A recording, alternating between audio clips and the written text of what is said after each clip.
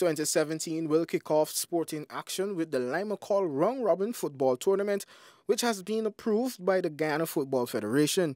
At the press conference, director of the Petra organization, Troy Mendonça, shared his vision for the tournament that was birthed only 1 year ago. The board to this tournament basically was to have a parallel, or the aim ideally is to have a parallel tournament to the Elite League, with the teams not participating in the Elite League. And this is not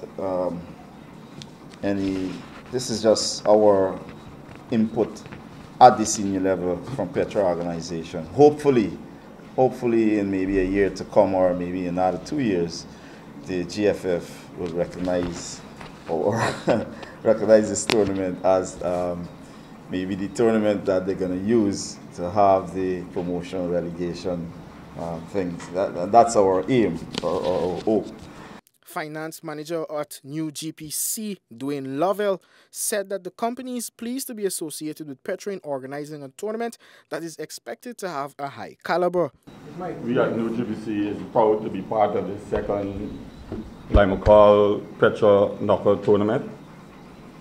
And being part of the second tournament, we are looking forward to see the game played in such a way that the teams respect the rules of the game, and we were asking, may the best team win. Meanwhile, President of the Guyana Football Federation, Wayne Ford, shared that his administration is keen on working to build football through such tournaments and organizations. I was keen to pay attention to your comments regarding the league that we will use to decide on our promotion. It's interesting that you're saying that, because part of the deliberation that is going on at the executive level is we're really trying to figure out what level of competition the Football Federation really needs to have its hand in. And at this point, I can tell you we're very interested in the youth level, because the Guyana Football Federation main focus is the development of football.